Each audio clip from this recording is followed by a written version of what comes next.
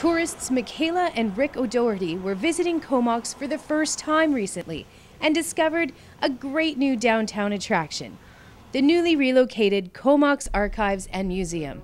And we're just starting to look around the museum here, but I see it's really clearly set out.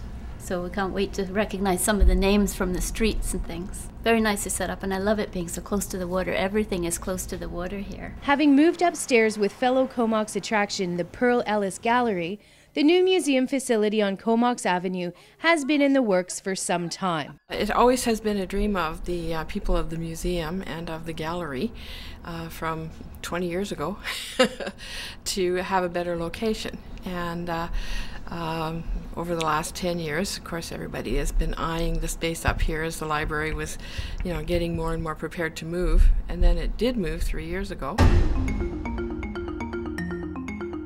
And I found it very easy to get here today, which was great because we've never been to Comox before. Just follow the signs.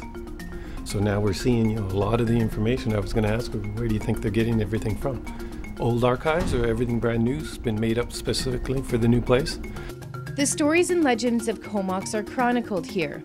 And as you wander through exhibits of the past, history seems to come alive. There are many interesting exhibits at the museum, including the volunteer-built replica of the Lorne Hotel, a heritage site that was recently destroyed by fire. Of course, the Lorne has many fond memories throughout the valley, and so we thought this was a good opportunity to celebrate its memory. And so we decided to build a little facade so that when people come in, they can sort of look at it and recreate their own memories of the Lorne and what they did and saw in the Lorne,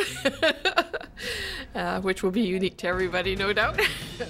The Comox Archives and Museum Society are always looking for historical photos and artifacts. We're always looking for the opportunity to obtain more things.